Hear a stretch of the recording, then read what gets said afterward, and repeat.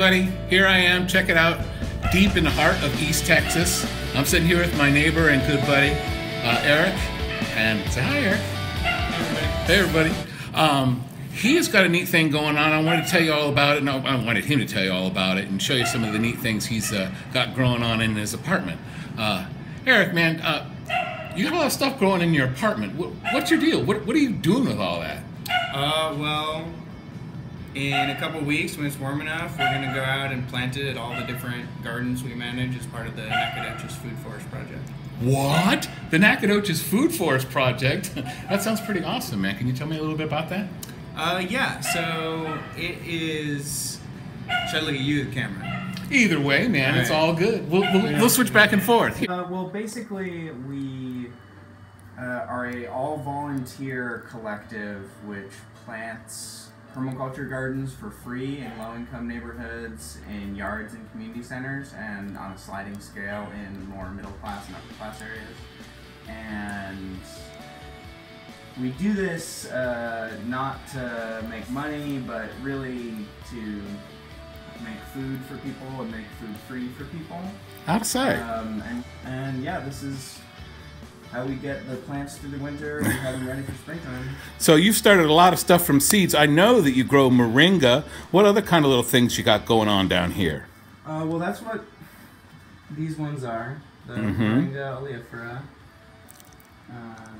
And those are just a few months old, them little trees? I started these by seed outside this summer when it was real hot. Oh, so okay. Probably in August or something. I know those things grow real fast. Mm-hmm. Yeah.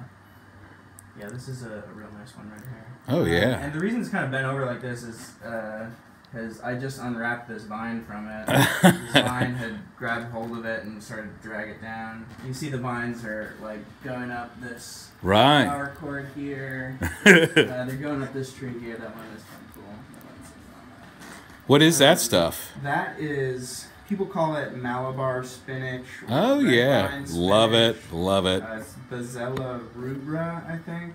And it's like not related to spinach at all. It's like the moringa. It's from India. Grows real well in the heat, too, doesn't it? Yeah, they're both like a real hot weather loving plant. That's good for Texas. They're both perennial around here, though they will die back in the winter. Uh-huh. Uh-huh. Well, cool. What's that big thing in the back there? This? Yeah, what are those? These are white sapote. Oh, wow. Or Casomira edulis. Mm-hmm. And yeah.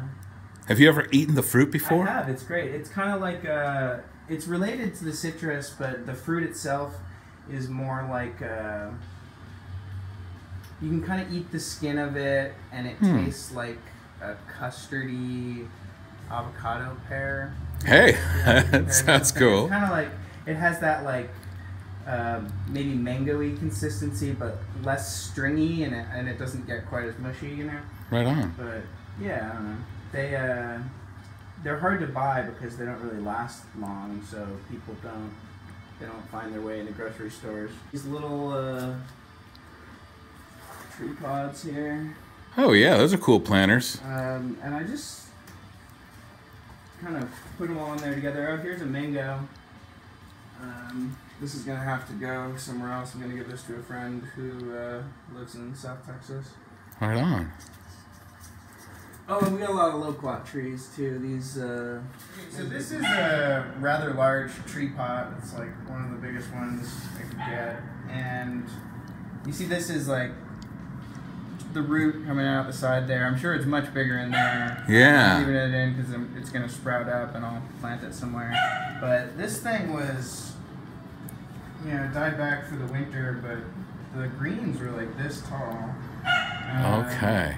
And I imagine that if I left it in here for another season, this entire thing would just be gibberish. It went really well, and it's pretty much just pure sand in here. I didn't have a good potting mix. I'm sure you could do something better, but yeah, definitely emphasize something nice and loose. On the gingers, I have grown some gingers. Well, they sell organic. Now, see, there was two kinds of gingers that I saw: organic ginger and regular ginger, and the regular ginger, which was huge and kind of freakish looking, and then the organic. I figured I'd get the organic because they couldn't put any spray, any retardant or non-sprout growth they thing boil on. it with the turmeric, or they'll scald it. You know, that'll take care of it. And like I guess anything from Hawaii is gonna be going through UV. Different places maybe as well. I don't know. Well, I'm just playing Johnny Vegas, letting the dice roll and see what happens. Yeah, if it grows. A bunch of gingers to work for sure. Cool. Just look for the ones that are like, you know, got the little nubbies on it. Yeah. Well, right on. Cool, man. Thanks. The moringa. Oh man, that grew to a tree size in our backyard, and yeah, they get like 10 to 15 feet tall in a good year. Well, let's see. What I really like about it is that it's very drought tolerant. It really loves the heat, and it has a very efficient photosynthesis. It's called a C4 photosynthesizer as opposed to a C3 photosynthesizer, which is really just fancy, you know, talk about how many carbons are going on with the photosynthesis. I couldn't explain the whole thing, but and the entire thing is edible.